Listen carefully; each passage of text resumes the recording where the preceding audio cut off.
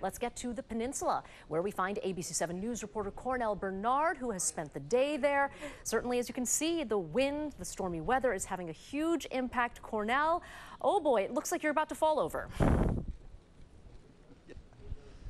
Yeah, let's talk about some severe weather here, Dion. We have seen super strong wind and rain all day. In fact, just standing upright has been kind of challenging for me today. And let's talk about the surf. It is super high. As you can see, the Pacific is definitely churning tonight as the next storm moves in. Wow, look at the swell building up there. That's going to probably hit 15, 20 feet.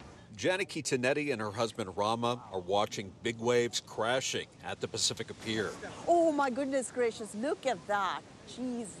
The surf is churning up ahead of the next storm moving into the Bay Area. Oh, it's magnificent. It's exhilarating to see this high swells. It's scary too. I feel dizzy when I was watching the waves because they keep moving. The city is closing the pier to the public as a safety precaution due to high wave action. Neighbors on Beach Boulevard are sandbagging their properties to keep seawater out. Stormy conditions have prompted the closure of 7 parks in San Mateo County, including San Pedro Valley Park in Pacifica. Officials are concerned about trees toppling. Well, for safety reasons, it's a good thing. Today actually is less windy than yesterday, so we did come into the park and take a walk.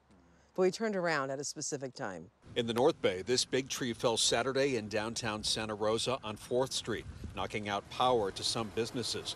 And several roads in Sonoma County near the Russian River saw weekend flooding.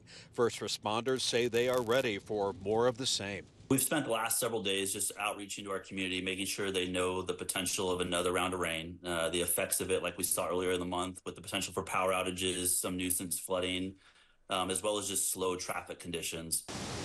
Look at that, it's building up. Look, oh my God. Back in Pacifica, the Tanetti family are being wowed by the power of the elements. This is just Awesome. It's the Beautiful. beauty of the Bay Area, isn't it? First responders are asking folks to stay off the beach during the storm. That includes cliffs and rocks, and swimmers and surfers. That warning goes out to you too, because rip currents are certainly possible during this storm. Be safe, everybody. We're live in Pacifica. Cornell Bernard, ABC7 News. Yeah, we cannot stress that enough. All right, Cornell, many thanks to you.